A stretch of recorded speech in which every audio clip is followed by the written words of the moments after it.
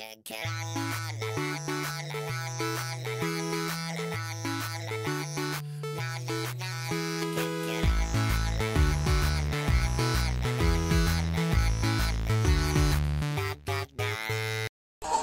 try to ignore the Sailor Moon playing in the background right now. I'm trying to clean, and I was doing dishes, and I didn't realize one of the glasses in the dish, in the sink over there, was broken, and I cut my hand on it. Look where I cut myself. I don't know if you can see right there.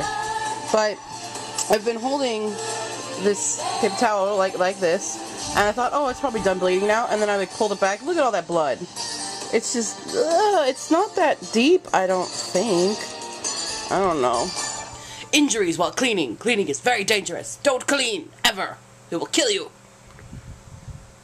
I have to get back to cleaning. Hello everyone, it is Saturday, May 14th. I can't speak very loud. My voice is really kind of scratchy actually. But if I talk at this level, it's not that bad. I'm doing laundry right now. I do laundry at night because usually nobody's down here. Just wanted to answer a few questions and also give bad news. The bad news is my friend Nino has left for America. Now I'm all alone for reals. At least none of my college friends are here anymore. Everybody's gone home now. That makes me sad. But more will be coming. That's the good news. Although they won't be coming to Fukui because they're going to other schools. Speaking of schools and study abroad in Japan, I was asked about my experience studying abroad and what it was like going to a school in Japan. Was it harder? Blah, blah, blah. For me, no, it was not harder because I'm a genius. Not really. For me, school wasn't that difficult. School's never really been a difficult thing for me. I'm kind of one of those people who just can BS everything. I'm really good at that. If you know how to BS, it works miracles. But I went to Akita University in Akita City, Japan. Everybody gets it confused with Akita International University. They are completely different universities in completely different cities. They're in the same prefecture, but different cities. And all campuses here for international students will provide housing, so you don't have to worry about it. All housing that I've ever seen for international dorms are pretty nice, so don't worry about the dorms. And I highly suggest doing study abroad. It was really great. It's how I met a lot of my Japanese friends who I still talk to today. But school wasn't really that hard. It was a bit of a challenge at first because I really had no idea what was going on. But otherwise, it's easy to pass.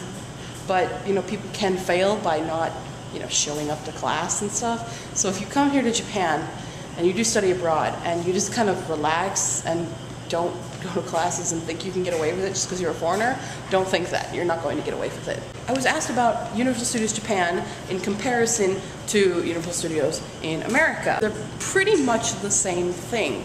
I've been to both, but the last time I went to to the Universal Studios in America was in high school, middle school. It was a band trip. Yep, band nerd. I played flute. They have very similar rides. I mean, they both have Jurassic Park ride, and it is exactly the same. But I don't know about like the new stuff. Like they have this one at USJ called Space Fantasy. I think that's what it's called. I don't know if they have that in America, but it's really kind of on crack.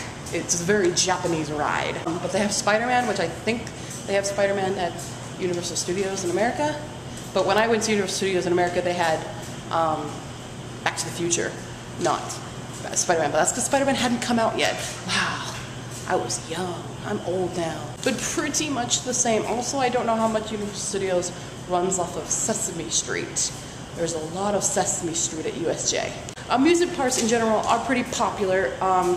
I wouldn't say they're to the extent of America. We have a lot of smaller amusement parks. Like there's Ferris wheels everywhere. But we have a Ferris wheel here in in Takefu. I will never go on it because I'm terrified of Ferris wheels in general, but this one in particular scares me. It looks very rusty and like it might collapse in the next typhoon. As for water parks, I don't know of any water parks. We just go to the beach. We have actual water here. We have actual water here? What's that? No, we have like oceans and stuff, and I don't really know of any water parks. Curry is full of gluten? Yeah, sorry. I need to go check my mail. Let's go do that. I wonder who this could be from. Hello, I wish you were here enjoying all the magic. It's absolutely amazing. I miss you and love you so much. Love your witch friend Jello. I still hate you for going without me. I gotta go outside. There's the moon. But look how loud these are. These actually can keep you up at night. Just gotta find one.